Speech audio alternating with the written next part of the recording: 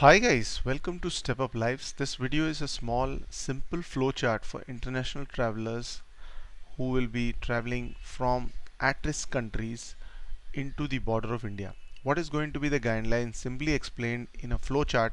It will be simple to understand.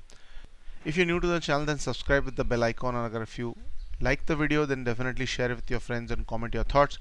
First step is to actually mandatory fill up the self-declaration form and uploading a negative RT-PCR report for all international travelers.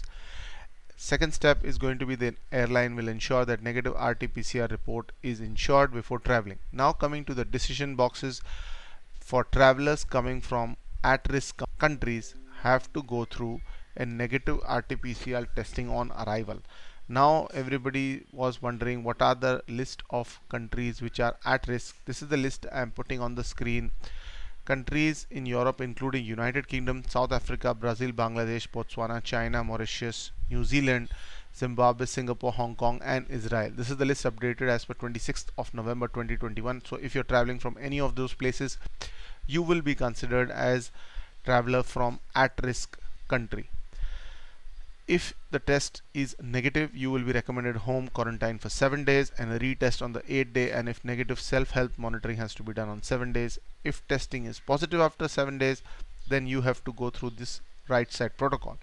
Looking at the flow chart of if tested positive, the sample will be sent for genome testing, admission to a separate isolation facility, and treatment as per the late protocol of the standard right now.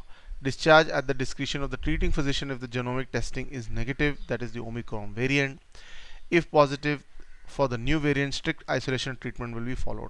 Coming to the travelers who are coming in from other countries that I just mentioned, which are not at risk, a random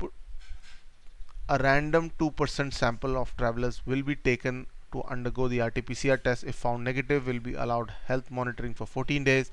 If found positive, will be evaluate for genome testing and treatment. This is going to be the complete flow chart. An important thing to note that children under age of 5 will be exempted for pre and post arrival testing. Only if found symptomatic of COVID-19 will undergo testing. These are the things that are currently the guidelines for traveling from any other country into India. If you like this video, share it with your friends and comment your thoughts and like the video as well. Thank you so much.